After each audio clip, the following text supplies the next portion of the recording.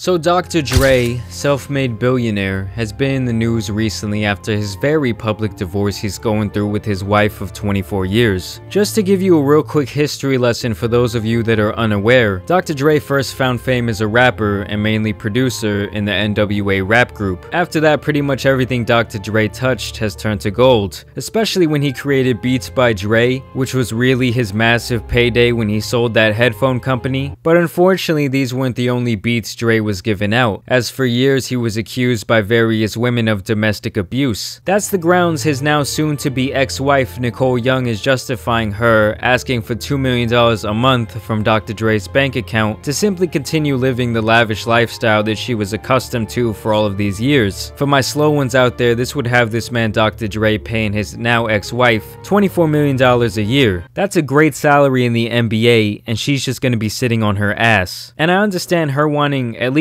some money every month to sustain a decent life. Seeing that I'm sure she had to put her own life on hold for a good majority of the last 24 years while Dr. Dre got rich as a bitch, but asking for $2 million is simply out of pocket. Here are her apparent monthly expenses. Laundry and cleaning, $10,000 a month. Clothes, $135,000 a month. Education, tuition, and living expenses, $60,000 a month. Entertainment, $900,000 a month. Oh my god. Charitable contributions, $125,000 a month. Who's she donating to, those sad dogs? Mortgage, $100,000 a month. Telephone, cell phone, email, $20,000 a month. Okay, so let's break this down. $10,000 for laundry.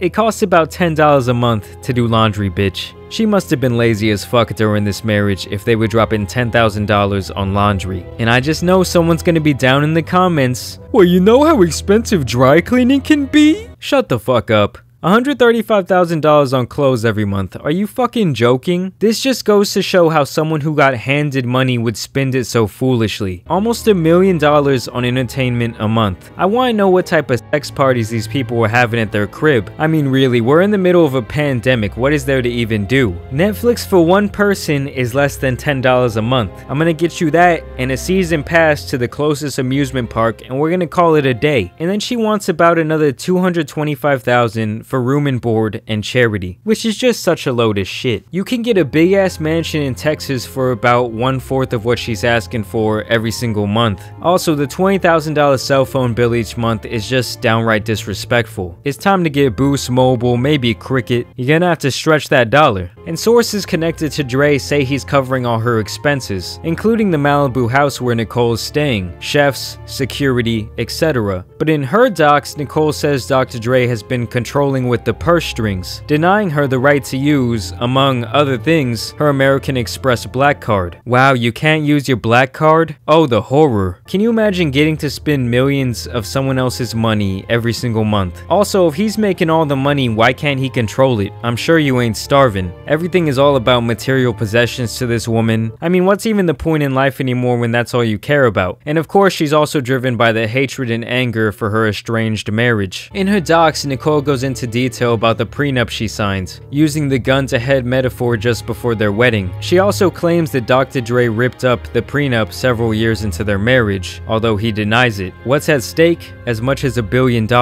So yeah, she's trying to get that fat ass bag. Nicole says things really fell apart starting April 1st. This wasn't no April Fool's joke, I guess. Claiming Dre was intoxicated at their West LA home when he started yelling at her, fuck you, get the fuck out, get the fuck out, go to Malibu. She claims at one point he ordered, do not spend one more cent, period. You can't be mean and disrespectful and spend my hard-earned money. Fuck that. Yes, that's a threat. I'm putting the beach house up for sale next week. So I'm sure in this case, drunk words were sober thoughts. Dr. Dre resented his wife at this point. Their marriage might have been a hollow shell of what it used to be, and I'm sure they were both very unhappy. I'm sure he regrets getting married in general, and the more money he made, he was probably like, damn, I can never get a divorce because that payout is gonna be something serious. Nicole also claims that Dre is furious at her that her lawyers lawyers are trying to dig into his personal finances, threatening war if she persists. She also claims she became alarmed when he had his brother-in-law come to their Malibu home to pick up his Glock. She says she feared Dre and she wouldn't turn it over because she says Dre had an elaborate history of violence and coercive control both before and during their marriage. She does not elaborate, but she does mention text messages from Dre after they separated. In one he said, "Why are you ignoring me? Why are you ignoring me? Should I come see you?" She says the text was frightening and instilled fear in her. Okay, first of all, most of the things Dr. Dre did, at least recently, don't even sound that bad. But to play devil's advocate a little bit, I can see how this could be scary and bring up bad feelings if Dr. Dre was abusive during this marriage. In my opinion, marriage in general these days is mainly for the woman. That's the day a lot of these women say they dream of, even though half of these marriages these days will end up in divorce. And I feel like if you marry someone who isn't an absolute bum and makes their own money, this situation is very unlikely. Half of you dudes out here are broke boys anyway. The women are gonna have to worry about you taking their money, son. But yeah, in this specific instance, she's asking for way too much. But at the end of the day, it's all a very extreme way to start a negotiation that will, without a doubt, end up with her making millions of dollars a year. Even if she makes a fraction of what she's asking for, I'm sure her and her lawyers will be happy. This $2 million a month doesn't even include the fat money she's gonna get for simply the separation from Dre. When someone is willing to pay $5 million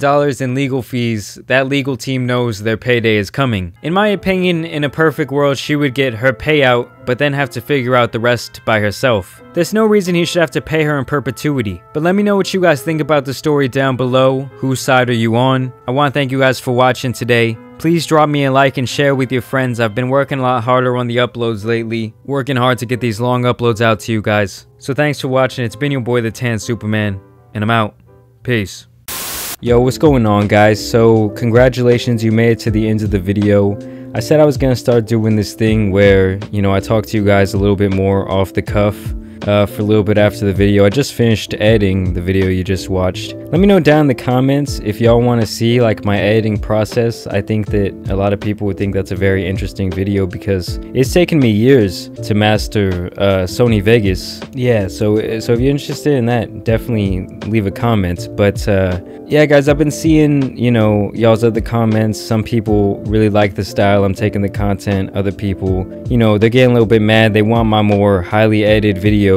You know, I don't know if those people noticed, but up until maybe 2 months ago, I would only be releasing a video maybe every 3 or 4 days. Now I'm releasing a video every single day. And I would say at least 5 out of 7 videos a week are what I would call like I wasn't being lazy. Because I kind of see it like this, you know, I don't like to eat fast food, but sometimes you just have to. Sometimes it's just the most convenient option, and sometimes that's the case for me. I need to get this video out quickly, I need to get this story out quickly, and so I edit it in a way that's a little bit easier for myself. But do I love to sit down and make a video, you know, more like this one where I really edit it a lot better? Of course. I just can't always do that, and like where I'm trying to take my channel and the things you have to do, you guys kind of might not understand because you're not on the back end here, but you know, you have to upload frequently. So of course I'm still going to be making these videos that take a little bit longer and have more editing. And I do appreciate the constructive criticism. You have your right as a viewer of my channel, you know, to want to stop watching or whatever it is.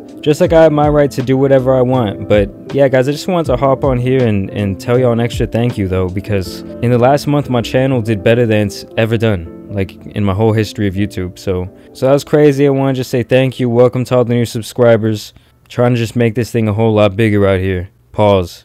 Either way, guys, I'm thankful. I hope you're being safe. I hope you're taking care of your families. I hope you're being there for each other during these, you know, these crazy times. It's all love, guys. It's been your boy, and I'm out. Peace times 2. Not for real. Peace.